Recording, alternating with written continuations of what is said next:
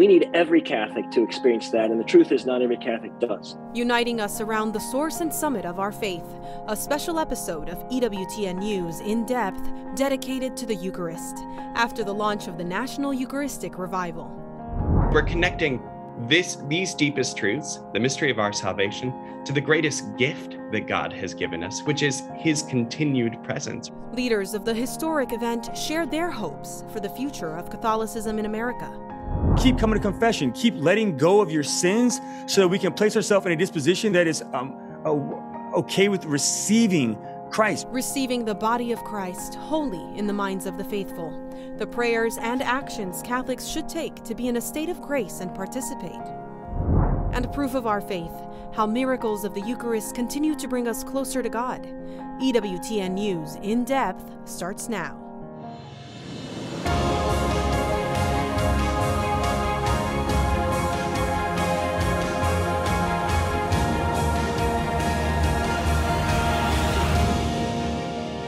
This is my body, which will be given up for you.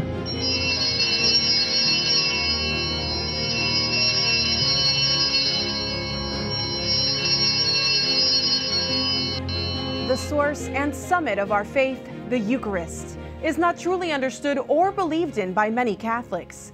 Welcome to a special episode of EWTN News In Depth. We dedicate this episode to exploring the deep meaning of the essential sacrament of Holy Communion as the United States Conference of Catholic Bishops launches a 3-year nationwide Eucharistic revival.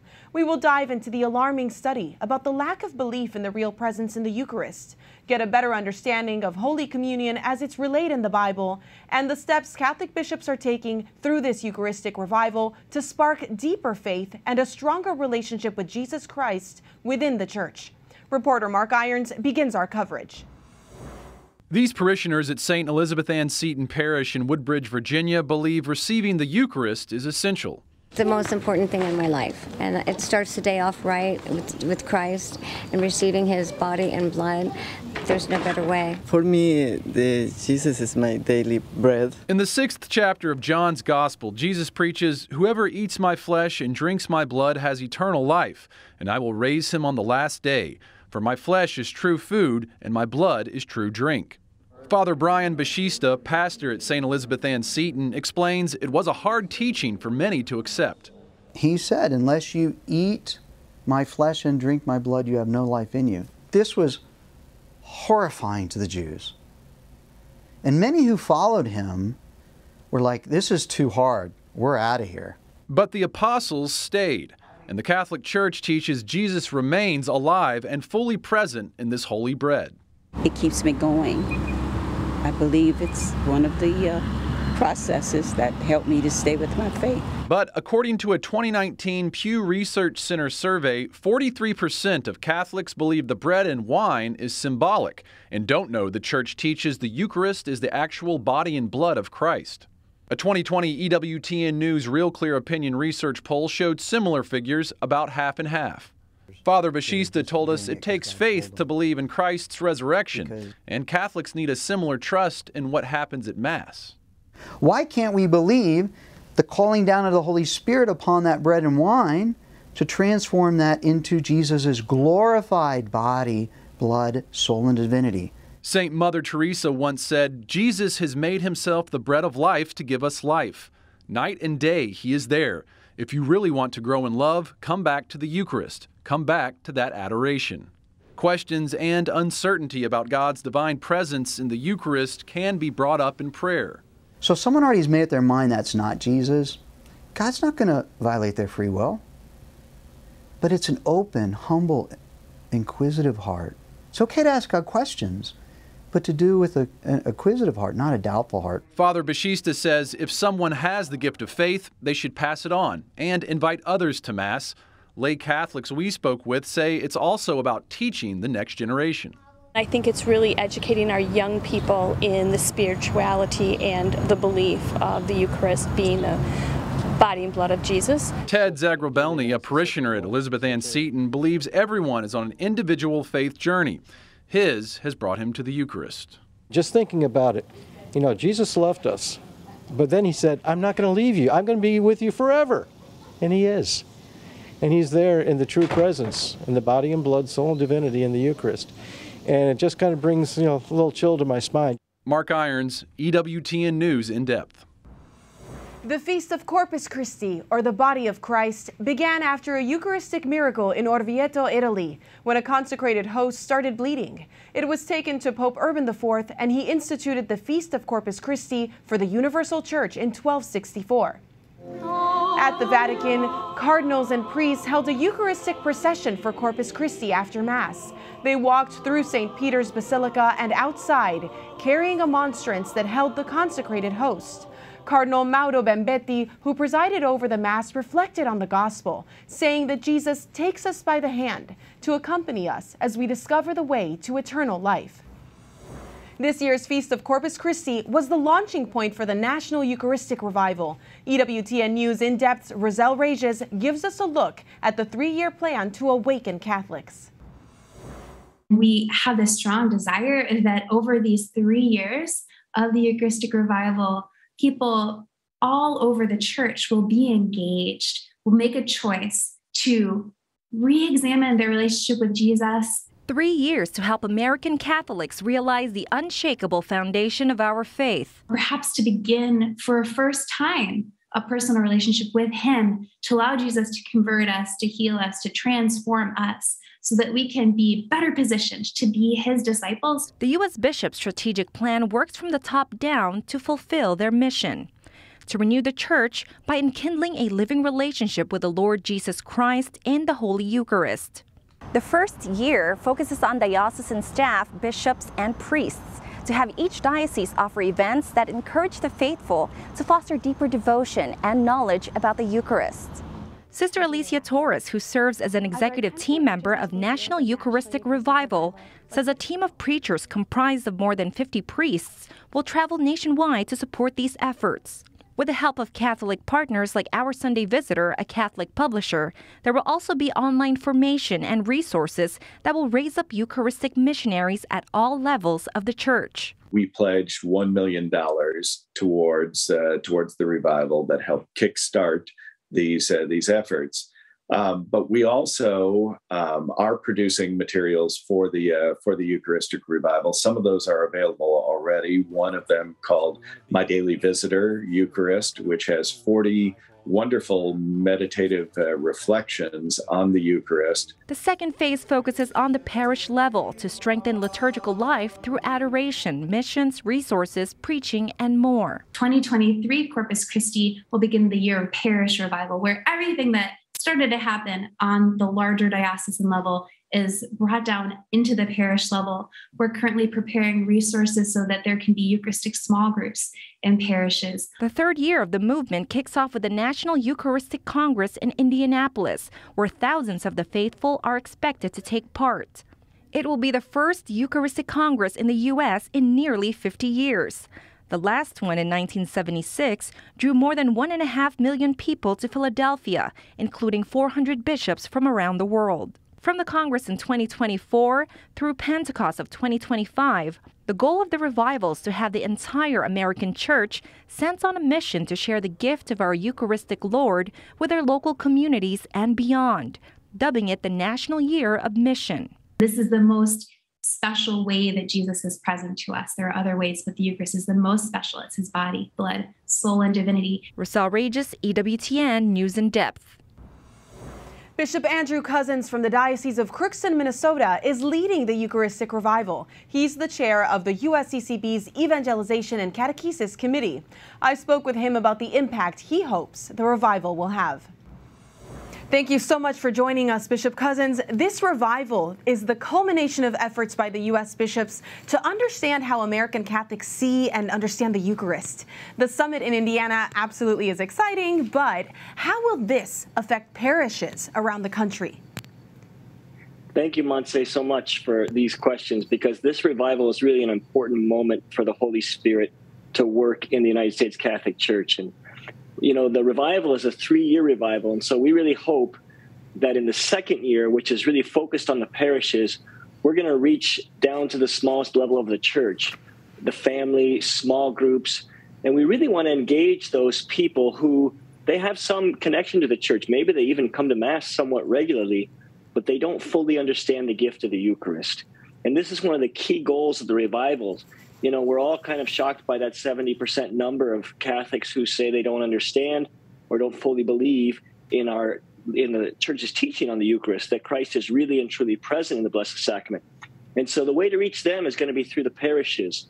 And so we hope that second year, that having equipped and inspired missionaries in the first year of the revival, they'll be the ones to reach out in the parishes and invite people to small groups, invite people to Eucharistic adoration, invite them to participate more deeply in the Mass and to learn about the Eucharist. Because we know that if those people come to discover the presence of Jesus in the Eucharist, it changes everything. It helps them be more authentic disciples, and it's going to actually commit them much more deeply to the Church. So it's really our goal to reach the parishes in the second year of the revival. Absolutely, and that's right. It changes everything. Let's talk about that number you mentioned. The Pew Research Center had a poll that went out polling people, American Catholics' belief in the real presence. 70% don't know what it is. Where would you recommend someone start? If they doubt or they just don't know, where is a good place to begin to discover this wonderful gift? Well, I would recommend two things to people who doubt or don't know. First, actually go to adoration. Why would I say that? Because, you know, this isn't just a problem of the head, it's also a problem of the heart. And the Holy Spirit works through Jesus in the Blessed Sacrament. And so when people are able to put themselves before him in prayer, and have that silent time and begin to try to converse with the Lord reveals himself. And it's the Holy Spirit that actually converts the heart, right? But then, of course, on our website, eucharisticrevival.org, there are many other excellent websites, too, that have tons of educational material.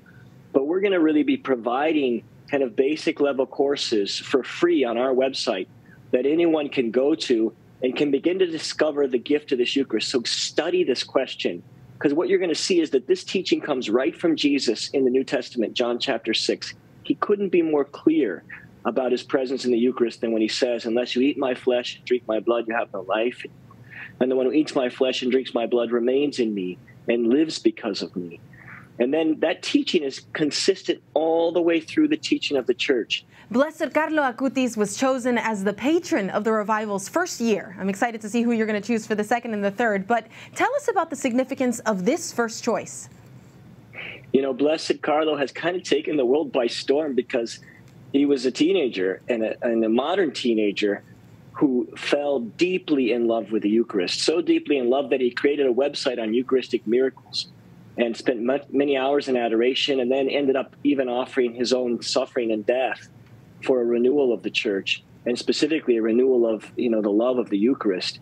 And so we actually have been graced by the Archbishop of Assisi, where Blessed Carlos is buried, to have a first-class relic of him, and it's a piece of his heart, a very small piece of his heart, but you can see it. When I announced to the bishops last November that we were naming him as the patron of the first year, there was a round of applause from the bishops. You could just tell the excitement, because we've all been taken by this young man who lived such a deeply profound life, and especially dedicated to the Eucharist. And he was made extraordinary through that belief. That's what's so beautiful about him. We just celebrated the International Eucharistic Congress in Budapest last year, and I'm bringing this up because there is a correlation here. That event lasted several days and brought faithful from around the world to celebrate the real presence of Christ. How is this revival different from that event? You know, so our revival has both. I would say it's a both and. We definitely are going to have a National Eucharistic Congress in the summer of 2024. July 17 to 21, 2024 in Indianapolis. You all want to be there. It's going to be a transformational event for this generation of Catholics. The last time we did a Congress of this side was the International Eucharistic Congress in Philadelphia in 1976. And so this is going to bring together 100,000 Catholics from around the country. It's going to be an experience of the Lord's presence that I hope sets a fire that continues for many years. And I hope we actually continue the practice of having National Eucharistic Congresses every 4 or 5 years going forward. But the difference is that our revival is really also trying to reach the grassroots, right? So the bishops wanted to have a real impact, and so they developed a 3-year program that would help us to impact the church at every level. And so this first year, the diocesan year, we're really focusing on diocesan leaders and those people who already love the Eucharist. We want to equip and inspire them to share the faith. In the second year of the parishes, and then invite everyone to come to Indianapolis. But the third year is going to be the missionary year, where we equip and inspire people to share the beauty and truth of our teaching beyond the borders of the church, and hopefully bring back some of those people who are who disaffiliated for various reasons or who left the church, and even those who've never known about Jesus. We want to invite them to experience the power of his love in the Eucharist. Bishop Cousins, I know you have a pastor's heart. You're a shepherd. What is your personal prayer for this incredible moment? You know, my personal prayer is that the church herself would be renewed and strengthened through this revival. And I see it sort of like, you know, like a retreat for the Church of the United States. You know, whenever we as individuals are going through difficult times, that's the time we need to be most rooted in our faith and most strengthened in our faith. And the same is true of the Church of the United States. Recently, I read the encyclical of Pope Leo XIII at the beginning of the 20th century on the Eucharist. And he basically said, knowing what's coming, and he had a sense that the 20th century was going to be difficult, and he was right. He said the church needs to be strengthened in her Eucharistic devotion so that she's ready to stand through the trials that come. And I think the same thing is true here near the beginning of the 21st century. This is a time to strengthen us in our identity, who we are, and that's revealed to us by Jesus in the Eucharist. We are the body of Christ, and if we are strengthened in that, we'll be able to witness to the world. That's beautiful. Well, I will be joining you in prayer, and I know that our viewers will too. Thank you so much, Bishop. Thank you, Montse. God bless you. God bless you too. Still to come on EWTN News In Depth, the proper way to prepare for Holy Communion. We speak with Father Josh Johnson, but first...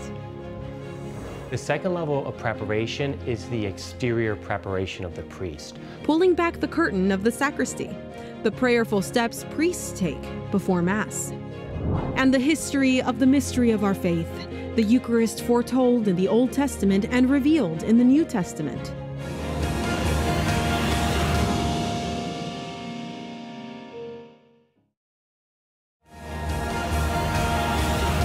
Welcome back to our special episode of EWTN News In Depth, focused on the Eucharist. The Eucharist was instituted by Jesus Christ during the Last Supper, but his sacrifice and the sacrament were long foreshadowed in the Old Testament. One of the first is found in chapter 14 of the book of Genesis, when Abram, later called Abraham, encounters the king and priest of Salem called Melchizedek. Melchizedek brings out bread and wine to Abram and blesses him. Melchizedek is later mentioned in the letter to the Hebrews that proclaims Jesus as a high priest forever after the order of Melchizedek. This is the most profound foreshadowing of the priesthood of Christ. Another example is God's gift of manna to the Israelites in the desert after the Exodus. It's the food come down from heaven and the food of angels, as we read in the Psalms, daily bread. In the Gospel of John, Christ is presented as the new manna. During the institution of the Eucharist at the Last Supper, Jesus says, "I am the bread of life. Your forefathers ate the manna in the desert, yet they died. And here is the bread that comes down from heaven, which a man may eat and not die." The greatest foreshadowing of the Eucharist is the Passover, when God spared the firstborn of Israel because of the blood of the Passover lamb sprinkled on their doorposts, a lamb without blemish. Jesus is that lamb, the Lamb of God sacrificed for our sins during the crucifixion. Father Patrick Briscoe, editor-in-chief of the Catholic news and spirituality website Aletheia, and one of the official preachers of the National Eucharistic Revival, joins us now to share more on the biblical history of Holy Communion. Father Briscoe, it's so great to have you here. What an honor to be a preacher for the Eucharistic Revival. How many of your brother priests are there with you, and what will you do? Well, thank you so much, Montse. It's so wonderful to be here with you to talk about this amazing project. For me, it's a huge privilege to be involved in it. There are over 50 priests who have been selected by various means, by prayer and discernment, and the nomination of our superiors to participate in the revival in this way. And seeing that great group gives me great confidence in the project. It's truly an immensely exciting thing to be sharing in. It's incredible. And you're tasked with charismatic Eucharistic preaching. Big words. What does that mean? Charismatic Eucharistic preaching. They are big words. That's absolutely right. The kerygma is the heart of the gospel. It's taking things back to really the bottom line, the absolute deepest things that Christians believe in. Charismatic preaching is supposed to recall the work that Jesus did by saving us, by suffering and dying for us on the cross. And it's to unite the hearer to the heart of these sacred mysteries. So charismatic preaching, that's what it does. It's just the announcing of these fundamental truths of the faith, allowing us to know and to believe with increasing confidence in the work that God has done in our lives, in the promise of our salvation. Now, we're not just doing charismatic preaching, though. We're doing charismatic Eucharistic preaching. So we're connecting these deepest truths, the mystery of our salvation, to the greatest gift that God has given us, which is his continued presence, right? The Gospels say, I will be with you always, even until the end of days. I will be with you always, even until the end of time, right? So the Lord has promised in the Eucharist to be here with us, announcing this mystery of salvation. Now, you were selected for your particular devotion to the Eucharist. I saw a lot of OPs on that list, a lot of Order of Preachers, Dominican brothers. What is that devotion, and what is the connection between the Eucharistic prayer and mission and going out into the world? Absolutely. For me, there's a few things at play, right? One is St. Thomas Aquinas, the great light of the Dominican order. St. Thomas had a great devotion to the Eucharist, and his theological understanding of the mystery of transubstantiation helped enlighten the church through the Middle Ages and is relevant even to the present day. So for me, it's very exciting to talk about St. Thomas's teaching, how he understands transubstantiation, that the Eucharist truly is the body, blood, soul, and divinity of Jesus. So for me, that's great. As a Dominican friar, that matters a lot. But also in a personal way, the Eucharist had a central role in my vocation because it was really serving at Mass and at Eucharistic adoration that I found my priestly vocation, the beginnings of my priestly vocation. So I have this personal testimony that I'm really excited to be offering. Personal and then also bigger because of how it affects the broader church. We just gave a brief history of the Eucharist, but has there been any change to the Eucharistic prayer or how we consecrate the host?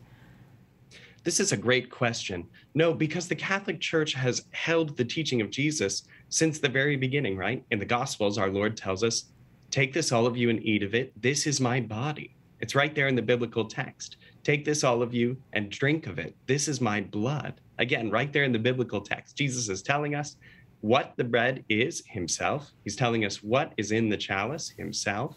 And through the ages, we've always practiced this. The church has always held this. Now, we've had different ways of expressing it. We've gained insights and particular clarities. Our devotion has changed, right? Eucharistic adoration, for example, was a kind of innovation of the Middle Ages. But did that change the fundamental doctrine of what we believe about the Eucharist? No. So down to the modern age, through the Second Vatican Council, down till today, we hold exactly the same thing that the Lord taught us in the Gospels, that the Eucharist is the body and blood of Jesus himself. Let's talk about Eucharistic adoration then. Your preaching is supposed to discuss in some way the real presence of Jesus in the Eucharist. Do we know when Eucharistic adoration began? We must believe Jesus is present in order to participate, right? There is more than just the physical host that is there. Absolutely. Absolutely. So broadly speaking, we can say in the Middle Ages, historically, it's clear that Eucharistic adoration actually came out of the elevation. So priests were holding up the host, right?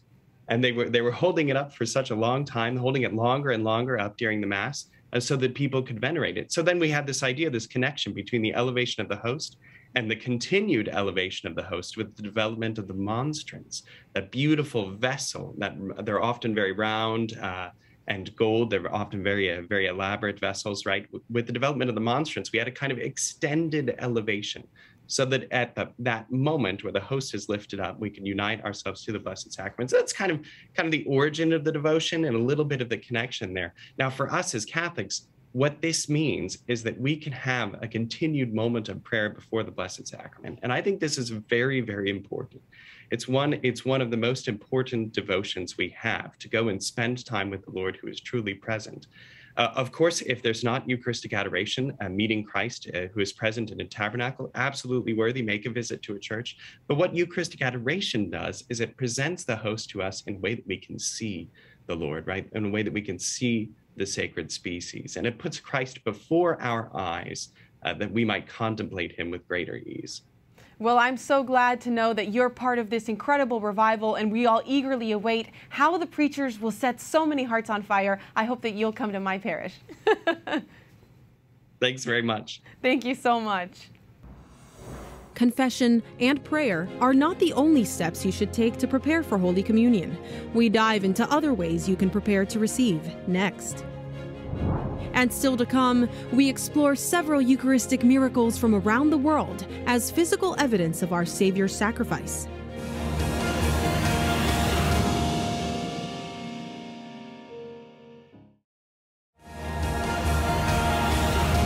Confession is a vital sacrament to our faith, but many people find it hard to do. In fact, many people don't go to confession for years. A 2015 Pew Research poll found that only 43% of Catholics said they went to confession at least once a year. While confessing our sins might seem intimidating, many Catholics express a feeling of peace, joy, and freedom after receiving the sacrament. In the confessional, we receive Christ's mercy in a tangible way. We can draw close to him once again and learn to forgive others as well as ourselves. There is going to be, just on a human level, a little bit of fear because you're admitting your guilt. But the mercy of God is so great and so infinite that you're going to leave there with that sin being forgiven. While confessing mortal sins is necessary before receiving Holy Communion, the faithful are encouraged to confess venial sins too. The sacrament of confession helps us properly prepare ourselves for the Eucharist and to live in a state of grace. For a step-by-step guide to confession, examinations of conscience, and more, check out the Confession Guide for Adults article in the National Catholic Register. Confession serves as a great way to prepare for receiving the Holy Eucharist. Priests also prepare before taking part in Jesus' sacrifice before every Mass. Let's take a look at the preparation that happens in the sacristy. Reverend William Foley at the Shrine of the Most Blessed Sacrament and Father Charles Gallagher at Immaculate Conception, both in Washington, D.C., are pastors of their parishes. One of the first things I do is to make sure the chalice is ready. In their sacristies, they work to ready the sacred vessels. Usually, a priest will obtain a chalice at his ordination. My family bought this for me from a chalice maker in Montreal, Canada. And I liked it when I saw it right away, so they paid for that for me, and I've had it for over 42 years. The chalice, which holds the precious blood, and the paten, which will hold the precious body of Christ, are made of precious metals. The reason why the paten and the chalice are so beautiful because they really touch God, and we want to give the best we have to God. Sacred linens are also set up. So you want to see the corporal, which is from the Latin word for body, and it's spread out like this, so that when you are during the Mass, when the priest breaks the host, nothing falls off of it. Another sacred linen called a purificator. So after the chalice is used, I consume the remaining precious blood, and I rinse it with water, and then I use the purificator to wipe it and to dry it. Priests can be helped by sacristans, like Grace Pereira. I love my job. I am, as I said over and over, I'm fortunate and privileged. Sacristans, deacons, and seminarians can all help priests prepare for the Mass. I get to learn from the graces from people who are graceful and wise and learned and, blessed. After all of the vessels and linens are set and ready, a priest then gets vested for the Mass. So before the priest starts getting vested for Mass, he says a special prayer and to wash his hands. This prayer in Latin says, "Give, Lord, strength to my hands to wipe out all stain, so that without pollution of mind or body I may dare to serve you." The vestments are put on, layer by layer. The first is called an amice, which is this white cloth. This is really meant to be like a helmet of salvation. Over the amice I put on the alb, and alb comes from the Latin word albus, which just means white. A cincture, or belt, goes on after the alb, followed by the stole, which is a sign of office. For each layer, there's a special prayer. And finally, the chasuble, the outer vestment, I should say. The whole point in all these is that the priest is covering up his humanity, because it's our Lord Jesus who celebrates the Mass. So all of these different elements help the priest realize it's our Lord Jesus who is taking over. Yes, he uses my voice, my hands, my gestures, but it's really our Lord and his power that is able to change the bread into his body. The work of the priests and sacristans doesn't end there. The linens and the vessels then need to be washed. So, and when it's washed in a very special way because it comes in contact with the precious host, the precious blood. It would soak for a few days in water, along with any other, the sacred linens, and then that water would not be poured down the drain. It would be poured into a special sink that we call a sacrarium. A sacrarium is a special sink. So this particular sink goes not into the sewer system, but into the dirt, into the ground, so that the precious body and blood of the Lord does not get mingled with sewage, and so it just goes into the ground. The ritual cleaning of the body and blood of Christ is meticulous and sacred. It's an effort of love. The Mass is actually not one of the most time-consuming things we do, but it is the most important thing we do. So that's why it's sort of shrouded with all these special rituals, prayers of preparation, to help the priest prepare and celebrate Mass very well. And that's the most important thing he can do for his people. Preparation to receive is on both sides of the altar. Father Josh Johnson, pastor of the Sacred Heart of Jesus and vocation director for the Diocese of Baton Rouge, joins us to talk more about the spiritual preparation for the faithful in the pews receiving the Eucharist. Father Josh, thank you so much for being with us. Many people struggle to pray. They struggle to find silence. Do you have some guidance on how to focus during Mass and before walking up the communion line?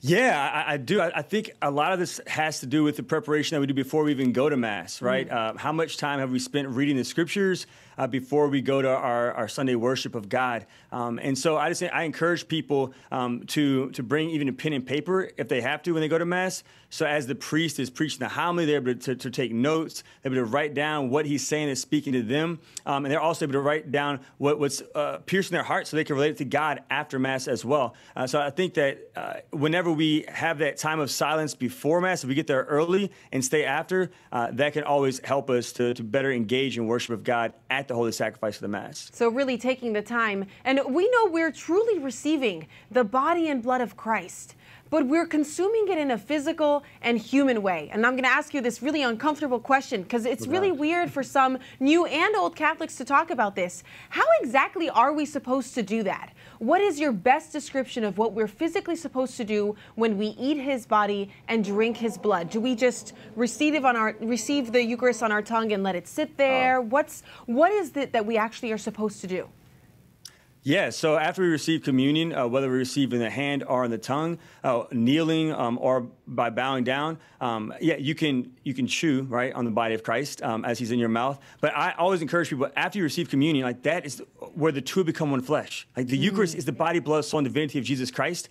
And so like when you receive and you go back to your pew, like you don't have to sit, you can sit, kneel, stand, you can even lie prostrate. Like this is a time of profound, really, because it's a time of intimacy with God, that you and God have become one at this moment. And so I just encourage people to really engage in the way that's most conducive for you to abide in intimacy with Jesus, because it's the most intimate part of the Mass when the two have become one flesh. Whatever feels most intimate for you, most reverent for you. That's beautiful. Yeah. So we just discussed the importance of confession before we started talking to you, Father Josh, and you co-authored the Pocket Guide to the Sacrament of Reconciliation with Father Mike Schmitz.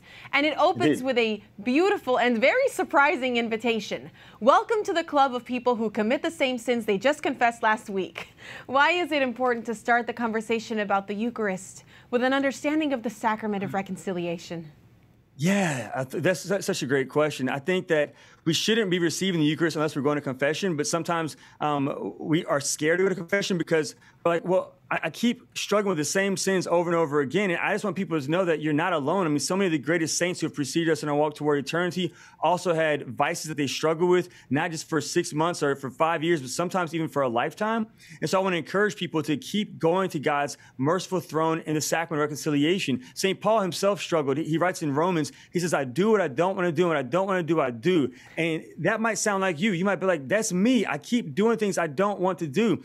So keep coming to confession. Keep letting go of your sins so that we can place ourselves in a disposition that is okay with receiving Christ. We cannot receive Christ Jesus in the Blessed Sacrament unless we've let go of our sins, because St. Paul says if we receive the body and the blood of our Lord unworthily, like, we will get sick, we could die, and we're essentially putting judgment on ourselves. And so sometimes whenever we're physically sick, it's because we're receiving communion in a state of serious sin. And that's not comfortable to hear, but it's biblical. It's what the Word of God says. And so we want people to be inspired to go to God's merciful throne and recognize, I'm not the only one who struggles with this sin, whether it's wrath or pride or lust or gluttony or sloth or greed, whatever our bad habit is. Like, we want to encourage you, you're not the only one. The greatest saints who preceded us, they also struggled. St. Francis de Sales struggled with wrath. Teresa of Avila struggled with pride. Augustine struggled with lust. Like, so you are not alone. So join those saints who have preceded us.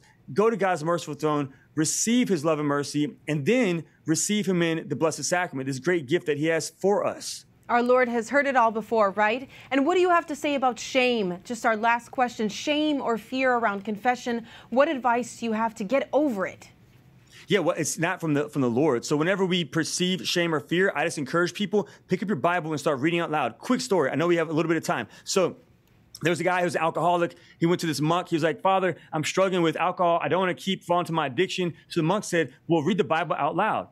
And the guy said, but I don't understand Scripture when I read Scripture. And the monk said, it doesn't matter if you understand Scripture or not, because when you proclaim the Word of God out loud, the devil does. The devil hears what you're saying, and he flees at the Word of God. So if you experience shame or discouragement or fear or accusation or condemnation, if you experience these lies from the enemy, then just pick up the Bible and read out loud for 30 minutes. And as you proclaim the Word of God out loud, whether or not you understand what you're reading or not is unimportant, because the devil does. Those evil spirits do, and they will flee. And that will give you the grace to be able to run to God's merciful throne and the sacrament of reconciliation, to receive those graces, and then to go before the throne of God and the altar and to receive the body, blood, soul, and divinity of Jesus Christ, which John 6 says when we receive Jesus Christ in the Eucharist. In the Bible, it says that we receive eternal life. So if we want eternal life, we need the Eucharist, but we also need the confession before the Eucharist. And we always think of grace and forgiveness in human terms, thinking about them as just the same as our ability to love and forgive, our human ability. How is the mercy and the love of God different, Father Josh? It's beyond, God's thoughts and God's ways are beyond ours. God does not see us the way we see ourselves. He does not know us the way we know ourselves. He does not love us the way we love ourselves. And so God is beyond our greatest imagination that we could ever have of him. And so I encourage people to look at the cross. Look at the cross of Jesus Christ, and that will tell us everything we need to know about our God. On the cross, he was rejected and abandoned and denied and abused and misunderstood and cursed and mocked and killed. And as he's dying, he says, Father, forgive them, for they know not what they do. When he resurrected from the dead, the very first words he spoke to the apostles were, peace be with you.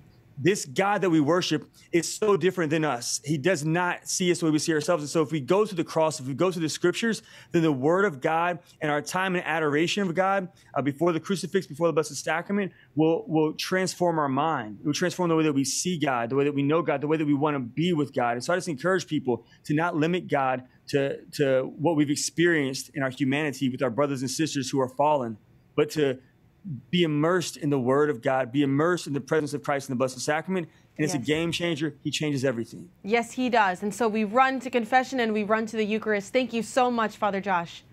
Thanks, Montse. The idea that true flesh and true blood in a fully integrated way is showing up on these rare occasions around the world. A look at Eucharistic miracles and how they serve to bolster our belief and draw non-believers to Jesus Christ to understand his sacrifice.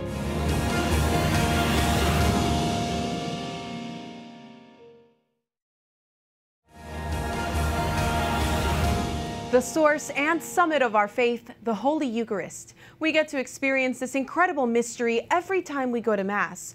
But our human eyes only see bread and wine. We're blessed, however, with miracles of the Eucharist, documented throughout the ages, including in Lanciano, Italy, where the oldest and longest-lasting Eucharistic miracle can still be seen today. It occurred when a priest in the 8th century, who doubted in the real presence, saw the bread turn to flesh and the wine turn to blood before his eyes during the consecration. The bread and blood are held in a special monstrance in Lanciano. Scientists have studied the specimens and have concluded that they have no answer as to how it occurred. More recently, on Christmas Day in 2013 in Legnica, Poland, a host was put into water after it fell on the floor so it could dissolve. Instead, it began to bleed. Tests on the host began in 2014. 2 years later, the results were announced that the sample contained striated or muscular heart tissue of human origin. The bishop of the diocese approved the Eucharistic miracle and established a small shrine for the faithful to visit. And a Eucharistic miracle happened 3 times in Buenos Aires in 1992, 1994, and 1996. A host that fell on the floor was placed in a container of water to dissolve, but turned into a bloody substance. Auxiliary Bishop Jorge Bergoglio, who we know today as Pope Francis, had the specimen analyzed by scientists who said the material was heart muscle.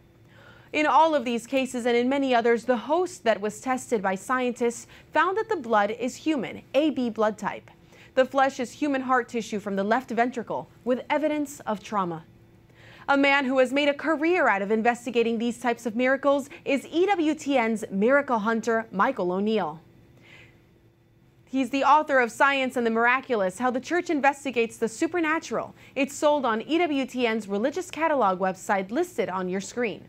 Michael took a few minutes to chat with me about the miracles of the Eucharist. Michael, thank you for talking with us about this fascinating subject. You're no stranger to Eucharistic miracles. You've written books on the topic, and you have a show on the topic, and you've been interviewed by religious and secular media alike. What drew you to this beautiful phenomenon? Well, I think what's so fascinating is you look at all the types of miracles throughout history, and people have gone to my website, miraclehunter.com. They know that I've specialized in covering Marian apparitions. But in many miracles, there are some sort of complications, like you need to have the testimony of a reliable witness to know if a Marian apparition is true.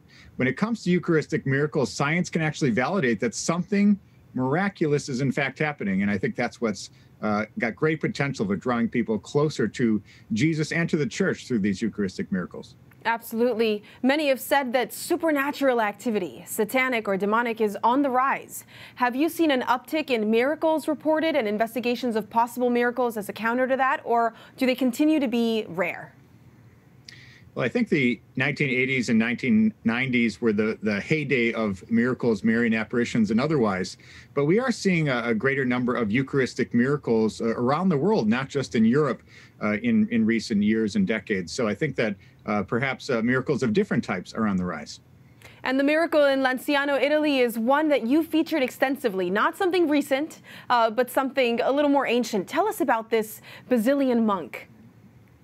So this is perhaps the first and maybe most famous of all Eucharistic miracles happening in Lanciano in Italy in about the year 750 AD. And so there's this Basilian monk who has great doubts about the real presence, and perhaps he's praying for a sign. And when he consecrates the host and elevates it, he sees the transformation of true flesh and true blood being made manifest on that consecrated host. And it, of course, instantaneously restores his faith.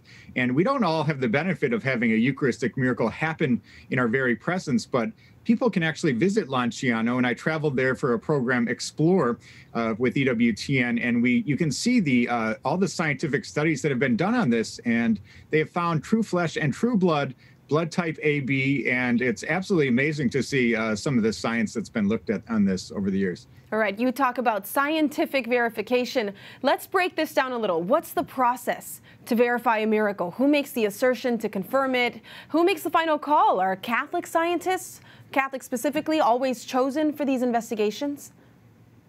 Well, different miracles have different types of investigation, but it's usually the local bishop who's in charge of investigating claims in his diocese. So when you do have a case of a Eucharistic miracle, for example, it'll most likely be the local priest reserving the Eucharist in water, as is the traditional way of doing that. Then he'll contact the local bishop if Red has showed on the Eucharist, and sometimes it's red blood mold, but they might send it to scientists. In the case of 1996 in Buenos Aires, Argentina, the famous Eucharistic miracle that was sent by Jorge Bergoglio, the future Pope Francis, he sent that to atheistic scientists in New York City, and they came around and revealed that this was true flesh and true blood manifesting on this Eucharistic specimen. So, I think that involving non-Catholic scientists where possible is always the preference, but there's some difference across the board.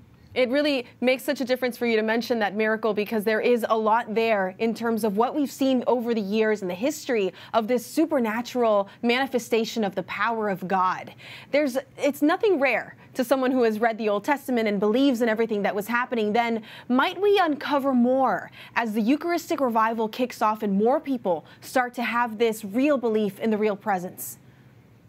It's my belief that people who get to know these Eucharistic miracles, and they can see them all documented on my website, miraclehunter.com, but the idea that true flesh and true blood in a fully integrated way is showing up on these rare occasions around the world, not just in Italy, but we see in Mexico, we see in India, we see all over Europe, so many cases, perhaps as many as 100 throughout history.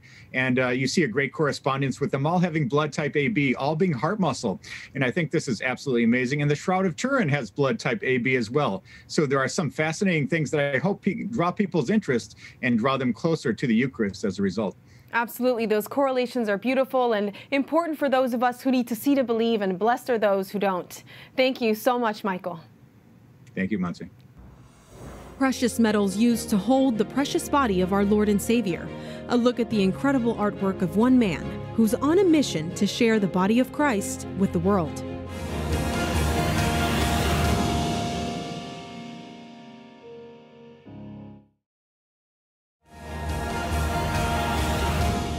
We close our special episode today with a look at some incredible artwork made specifically for the adoration of the Eucharist.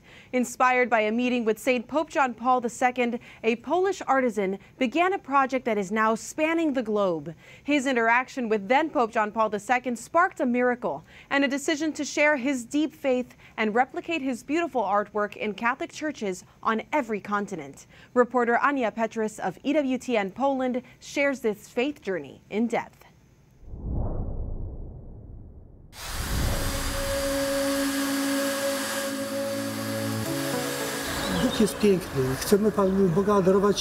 God is beautiful, and we want to adore God. Beauty leads to God, and we can only bring people to God when they feel that they are in front of His presence and His beauty.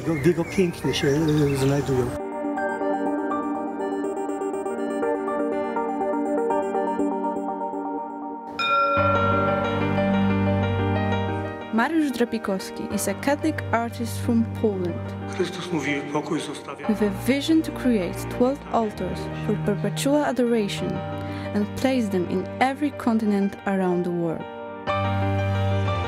12 altars, each blessed by the Pope, representing the 12 stars in the crown of the Virgin Mary.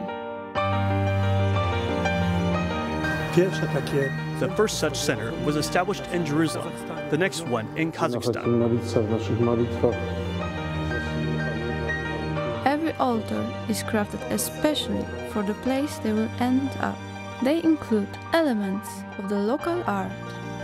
But what is common to them all is a monstrance relating to the image of Our Lady at the center. Then we also built in South Korea and the Philippines. Then we went to Africa, Kabeho, and Rwanda. And here in Nipokalanov, our friendships with EWTN became closer, which broadcasts adoration of the Blessed Sacrament from Nipokalanov to the whole world. This altar in Nipokalanov has become the biggest online adoration in the world, counting an average of 300 people praying online at any time. We build beautiful architecture, beautiful churches, in order to make our prayer more profound, creating the atmosphere, so that we are more concentrated and more receptive and sincere.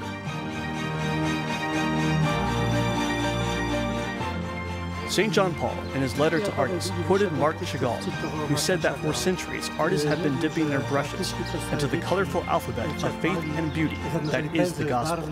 And this, too, is the source of inspiration for me.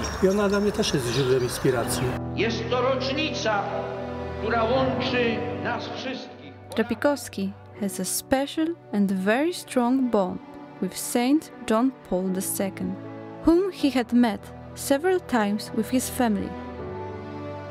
Their last meeting was on December 10, 2003 in Rome, and for him it was the most memorable. I became very ill at the age of 40, and the disease, which was supposed to be mild, took a very acute, violent course. When I walked in, I had to hold on to my wife's arm to keep from falling over and getting lost. In their conversation, Drapikowski promised to create an amber dress for the icon of Our Lady of Częstochowa at Jasna Góra.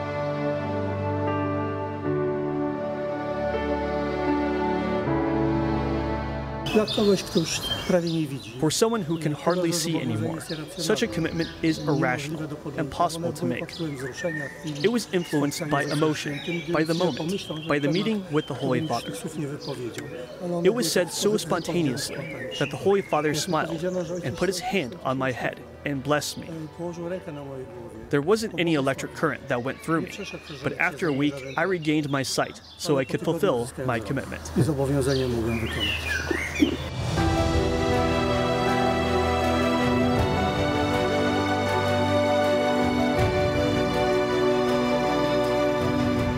Drapikowski fulfilled his promise and created the amber dress for the icon of Our Lady of Częstochowa, in front of which Pope Benedict XVI prayed when visiting the shrine in 2006.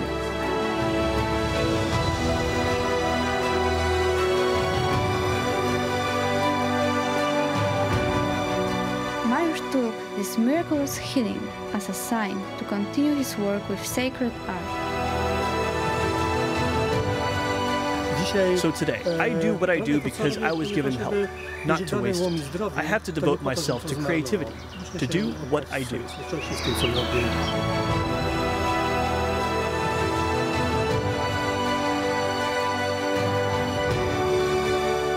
Ania Pietrus from Wrocław, Poland for EWTN News In Depth. Thank you for joining us for this special broadcast of EWTN News In Depth. I'm Montse Alvarado. Join us next week for more news and stories important to your Catholic life.